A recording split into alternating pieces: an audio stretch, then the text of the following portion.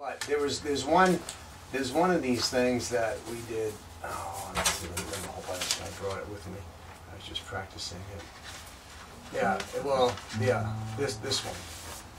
And I think you had worked. This was the Leo Kottke version, I guess.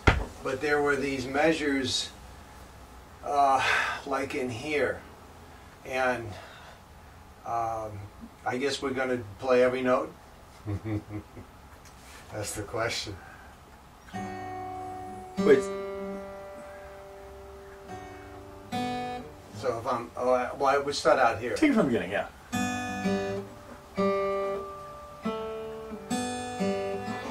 And so now that I have to keep this 2 on. I don't know. What do you think? Okay, good. Let's see. See, so we're in G.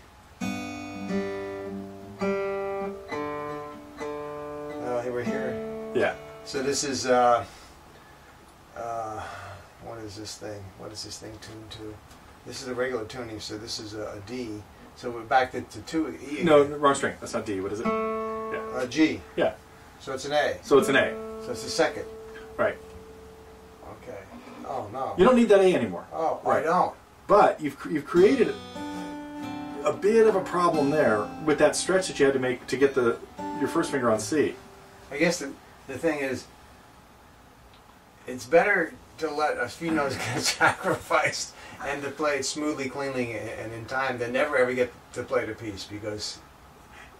But then work on those difficult pieces and put them in when you get them. Well, I'm wondering if that's a good approach. There's one other thing that I hadn't really brought up yet, in these terms.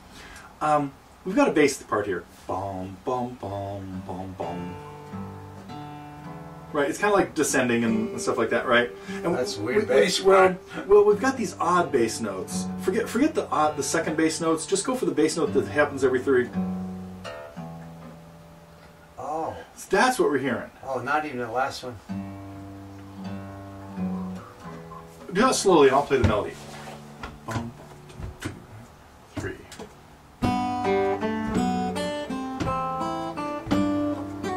Okay, that's even enough. But let's do that again. Ready?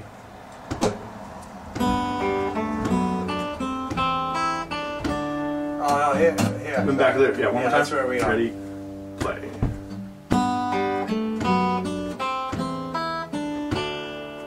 One, two, again. Then we go here.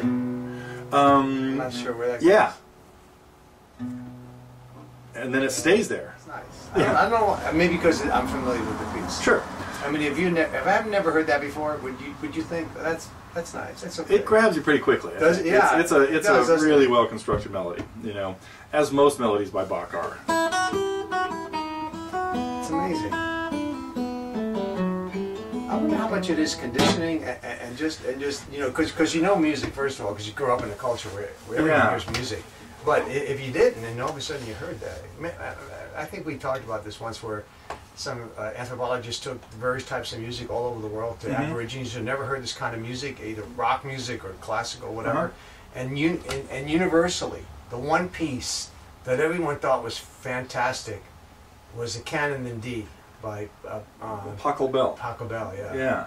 For some reason, that was very soothing. It just struck everyone's, I don't know, core to. Interesting. That's in D major, right? Yeah, and what it is, it's very a calming sound. It's a very simple chord progression. It's an 8-measure chord progression: D, A, B minor, F sharp minor, G, D, G, A.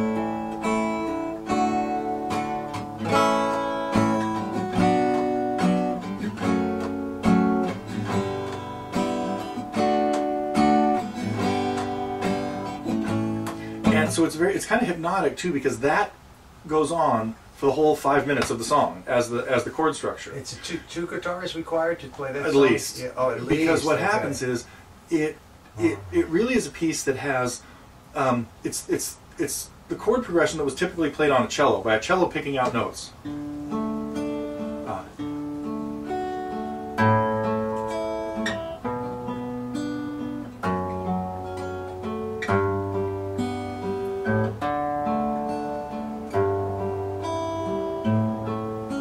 something like that, like a little arpeggio over the chords. Pretty good. You did that in an open G. No, I'm not in open G.